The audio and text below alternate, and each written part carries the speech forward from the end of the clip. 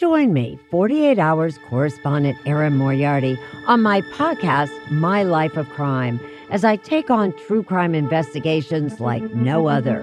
This season, I'm looking into the labyrinth of crime and secrets within families.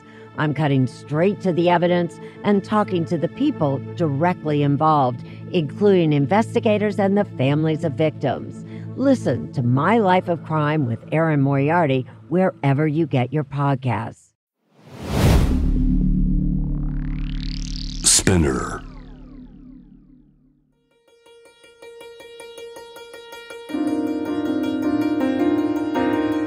Welcome to Notebook, your guide to art, culture and tourism here in Tokyo and throughout Japan. I'm Stuart Monroe, and around this time each Monday, Wednesday and Friday, I'll bring a selection of local news and views. On today's episode, we visit an observatory in Kagoshima. But first, gold. Japan has resubmitted the mining complex on Sado Island, off the coast of Niigata, to the UNESCO World Heritage list, an application that has further angered South Korea. The mine operated for nearly 400 years and was once the world's largest gold producer, before closing in 1989. Yet South Korea claims the site is linked to wartime forced labour during Japan's colonisation of the Korean peninsula from 1910 to 1945. Keiko Nagaoka, the Minister of Education, Culture, Sport, Science and Technology, outlined the mine's cultural worth, explained they demonstrate the use of industrial technology used throughout the Edo period, from 1603 to 1868, but shied away from criticism, hoping the international community would embrace the application submitted last Thursday for the site to be added to the list by 2024 at the earliest. History surrounding part of the complex, namely the Nishimikawa Plaza gold mine, has a troubled history though, possibly one reason why the previous application last February fell short. If the Japanese government's initiative goes as planned, UNESCO's advisory body will survey the site to determine whether it's worthy of being added to the list, and then the World Heritage Committee should reach its decision this summer. As border restrictions continue to ease, the Japanese sightseeing operator Hato Bus resumed Chinese language tours on a trial basis last weekend, hoping to revive every tour by this April. Hato, which operates in the Greater Tokyo area, is restarting its foreign language bus tours after almost 3 years, anticipating a surge in overseas tourism, especially with yesterday marking the start of the Lunar New Year. The tour operator drew in 64,000 people in 2019, and while suspending operations in April 2020, the company still retains about 40 multilingual bus guides, which is roughly 60% of the staff employed before the pandemic.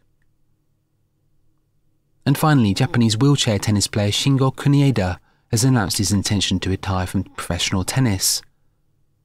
The 38-year-old Paralympian, who won gold at the Tokyo Olympics in 2021, completed his career Grand Slam by winning Wimbledon last July, a feat that some believe justifies Kunieda's status as the greatest male wheelchair player of all time.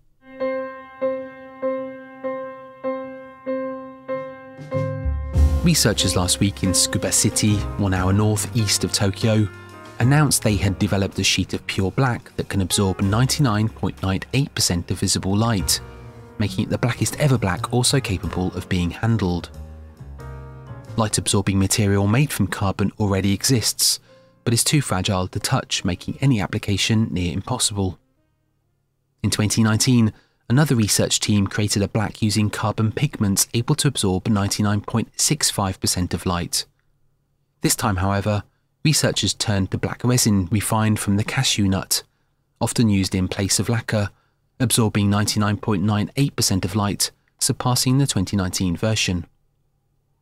The team hopes this development will aid the optics industry and camera lenses. For now though, their achievement hits the research community worldwide, with news of their latest discovery added to the January 13th edition of the US Journal of Science Advances. The results of this year's JIA 25-Year Award are due to be announced later this week. Each year, the Japan Institute of Architects rewards architecture that's contributed to both the community and environment for the past 25 years. And with that image of pitch black in mind, one of this year's shortlisted buildings is by the architect Takasaki Masaharu, an astronomical telescope and observatory in Kagoshima, built in 1995, called the Kihoku Teikyukan. Its remote location was chosen to cut the observatory off from the rest of the island, if not the world, routing it to the land, then connecting it with the cosmos. And yet this half-empty concrete mass became an oddity within the volcanic landscape of Kagoshima and Kyushu.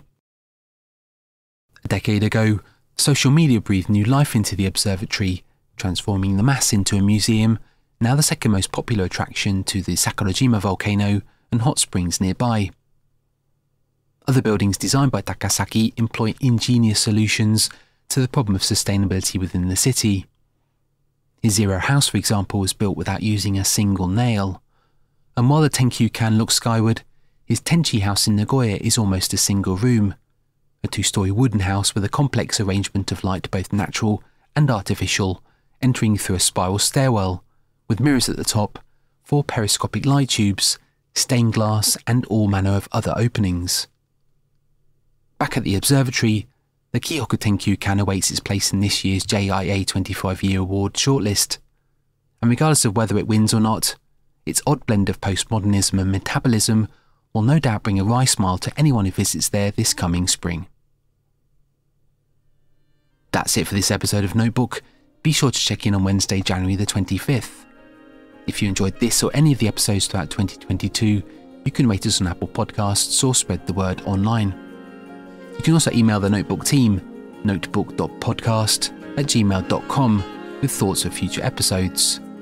Until next time though, thanks for listening. This has been Notebook.